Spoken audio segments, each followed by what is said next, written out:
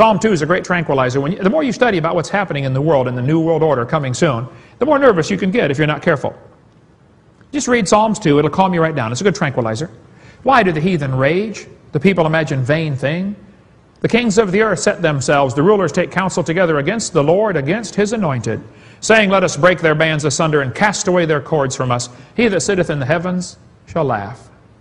God is laughing at their plans for a new world order. You want to read some good books, read 7 men who ruled the world from the grave based on their philosophy. What you believe determines how you behave. That is for sure. Okay? Or if you want to know some things you can do about it in America to help slow things down, be sure to get this book about jury nullification. You know, one person on the jury can just vote not guilty if they don't like the law. The question is not, are they guilty or not? The question is the law reasonable? I don't like that law. Not guilty. Amazing book. You ought to read that. It's just $1. Henry Morris has an awesome book called The Long War Against God. That is a must-read for anybody studying creation and evolution. It's a bitter fruit coming off of an evil tree, folks. Evolution is also the foundation philosophy for the New World Order. There's an excellent video you can get from our ministry, Megiddo 1 and Megiddo 2. You want to study what's really going on and get the whole philosophy of what's happening so you can get the big picture. I recommend call our ministry and get those. We just ordered those here recently, or lots more in our college class, 103. Evil men have already divided up the world into regions, and they've got it all planned. They want to rule the world. Their goal is reduce the population to 500 million, with a few of them as the elite get to rule the world. There's a committee of 300 that basically pulled the strings. We spend all day talking about that. Don't have time tonight. But they've got their plans to rule the world. You know, like Pinky and the Brain. What are we going to do today, Pinky? We're going to go take over the world. It's what we always do, you know. God's in heaven laughing about it, okay? If you want to study some of the conspiracies, if you get into that kind of stuff, there have been numerous conspiracies. Get the Medusa File or the American Conspiracy, New American Magazine, The Conspiracy, to see what's really happening. We could spend a long time talking about that, about the conspiracy. There's the committee of 300 that really are controlling and pulling the strings, or the Illuminati, top 13 bloodlines of the Illuminati, the super rich bazillionaires, the rich who want to rule the world. But that would be for those who want the red pill, only for those who've seen The Matrix. What they do is they develop a crisis intentionally so that they can bring in their solution to the crisis. That many events like the Civil War, World War I, the 1929 Depression, they are intentionally caused to make people come in and cooperate, whatever the reason may be. Okay? The 29 Depression was to make everybody get a Social Security number. That was the purpose of that. Cuban Missile Crisis was intentionally done. Okay? Oklahoma City bombing was intentionally allowed to stop the militia movement going on here in America. Call Ben Parton, the Air Force explosives expert. He says that no truck bomb blew up that building. The pillars were sheared off. That was C4 explosives wrapped around the pillars. Many folks are convinced the government was involved in taking down the building in Oklahoma City. And same thing with the Twin Tower bombing. Go to get the website 911inplainsight.com. Has anybody seen the movie In Plain Sight? Anybody seen that? David Rockefeller said, we're on a verge of a global transformation. All we need is the right major crisis, and the nations will accept the New World Order. See, God has plans for the world, and so does Satan. And Satan's plan is no people here, maybe just a few, and a one-world government. The Bible says perilous times shall come. The people will be fierce, despisers of those that are good. Christians are going to be absolutely hated. You can already see the animosity toward Christians on TV. You know, if there's a bad guy in the movie and he's an axe-wielding person, you know, beating everybody up, it's always somebody quoting Bible verses, isn't it? Vengeance is mine, saith the Lord. You know, why he's out there killing people. They make the Christians and preachers look awful on TV. One of the groups to really watch in this plan for the New World Order is FEMA. Boy, they have taken over my city since the hurricanes.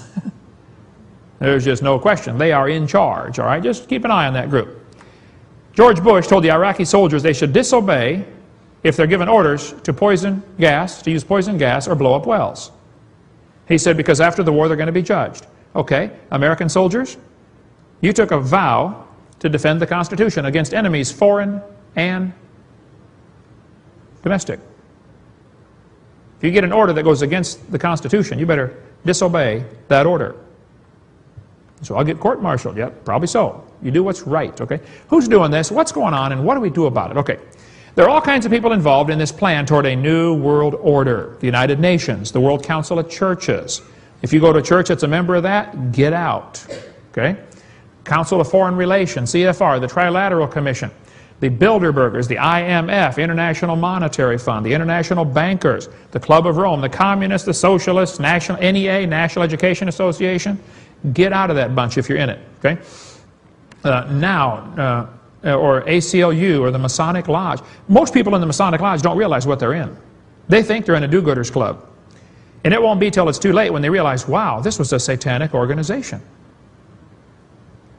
General Albert Pike, 33rd degree Mason, leader of all the Masons years ago, said, that which we must say to the crowd is, we worship a God, but it is a God that one adores without superstition. To you, sovereign grand inspectors general, we say this, that you may repeat it to the brethren of the 32nd, 31st, and 30th degrees. The Masonic religion should be by all of us initiates of the high degrees maintained in the purity of the Luciferian doctrine. Yes, Lucifer is God. When the Mason learns the key to the warrior on the block is the proper appliance of the dynamo of living power, he has learned the mystery of his craft. The seething energies of Lucifer are in his hands, and before he may step onward and upward, he must prove his ability to properly handle energy. Good book on the Masonic Lodge. This one you can get from chick.com or get it from our ministry if you call there. We'll get you some. Excellent book on Masons and what they really, really are for. Okay, what do we do? Real simple. Exactly what Jesus told us to do. He said, go ye therefore and teach all nations, baptizing them, get people saved and teach them to go do the same. You realize Jesus grew up in the middle of the Roman Empire? His country had been taken over. He didn't spend 1 minute trying to change the Roman Empire. He went after people, win souls. Hosea said, my people are destroyed for lack of knowledge. What do? There are perilous times coming to this country and to the world, real serious times. I think probably real soon. I'll be really shocked if we make it 5 more years. I'm going to be surprised. What do? Well, what we need are some men and women who have understanding to know what to do. What should we do? The Bible says, for the transgression of the land, many are the princes thereof, but by a man of understanding and knowledge, the state thereof shall be prolonged.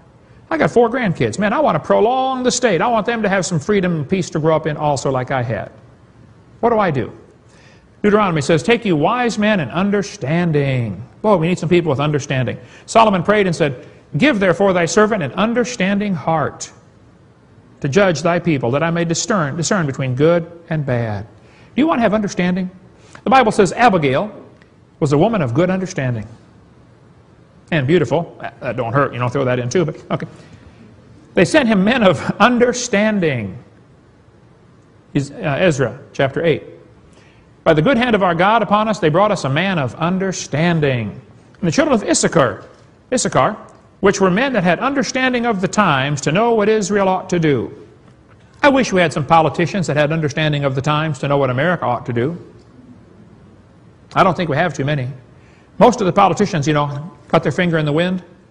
Hey, which way you blowing? Which way's the wind blowing? I'll lead. We need some statesmen, not politicians. You know what politics is? Poly means many, and a tick is a blood-sucking animal. Okay. I think it's time to get motivated, folks. I don't know what you're doing, but it's time to get really moving. We are rapidly running out of time. What do? Okay. Number 1, you need to realize God's in control. Don't get nervous. Get busy, but don't get nervous. Okay? He's the potter, we're the clay. Do what he says. Simple, okay? We should be wise as serpents and harmless as doves. Be careful for nothing, full of care. Don't get nervous. Just get busy. We should pray for those in authority. See, if you were praying for your senators, you would know their names. Wouldn't you? Yeah, okay? We're his children. Our job is to obey him. Preach the gospel, okay? We're supposed to be the salt of the earth. Did you know salt does a lot of interesting things? Salt preserves. You should be a preserving force in your community. Salt irritates. If nobody's irritated at you, you're not a good Christian. You say, Brother Hovind, did you know there's 1,000 anti-Hovind websites? Oh, I know, ain't it great? We're going for 2,000 this year. You ought to be irritating somebody or you're not doing it right, okay? We should use your influence on other people. our local director of science curriculum.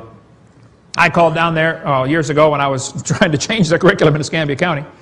She was a raving evolutionist. She said, Mr. Hovind, you are the only person who calls in here and complains about the evolution in the textbooks.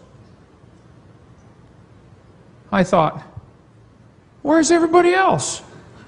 There's 128 Baptist churches in Escambia County, Florida. What are they doing? We're supposed to use our influence, man. People say Christians shouldn't get in politics. Oh yeah, tell that to King David or King Solomon, okay? You should teach the truth about creation. One of the greatest ministries available today, I think, is a creation ministry. Find something to do. People will sit and listen to a tape about dinosaurs or creation that will never come to church for any other reason. Won't they, brother? If you get into it now? Awesome.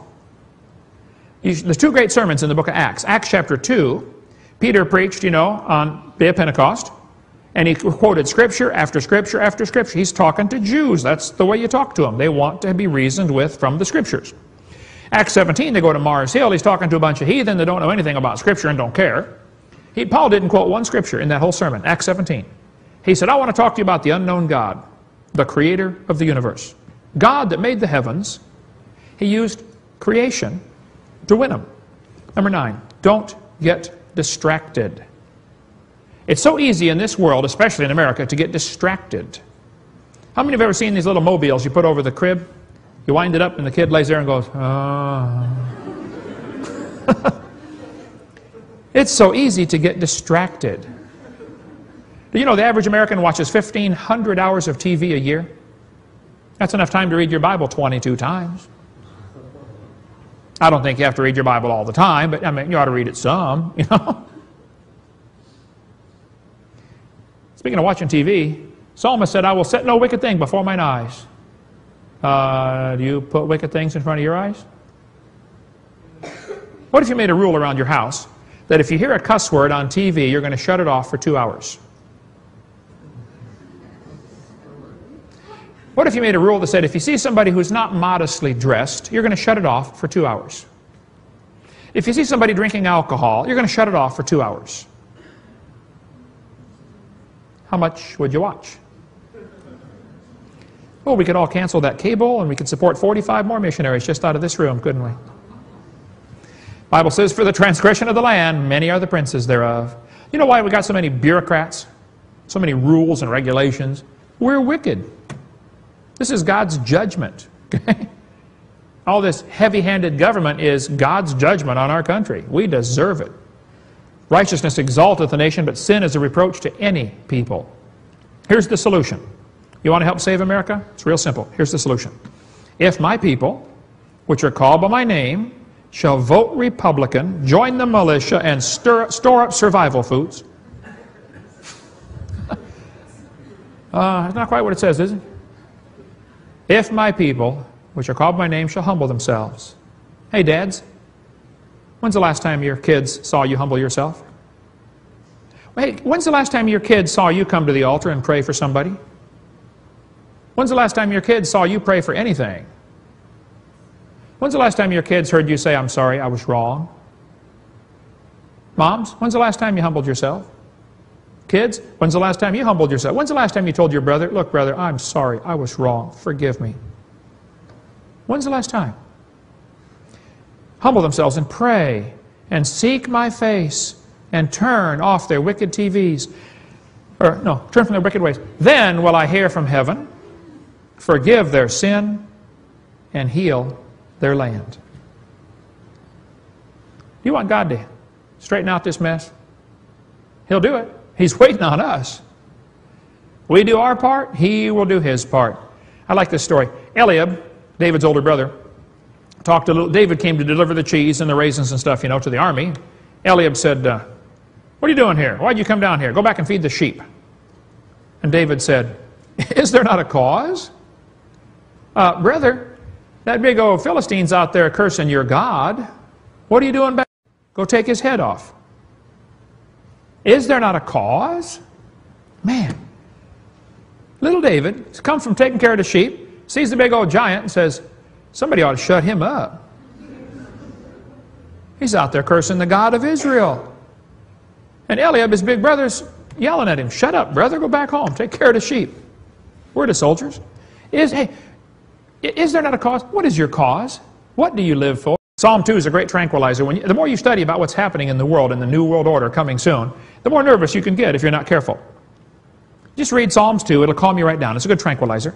Why do the heathen rage? The people imagine vain things.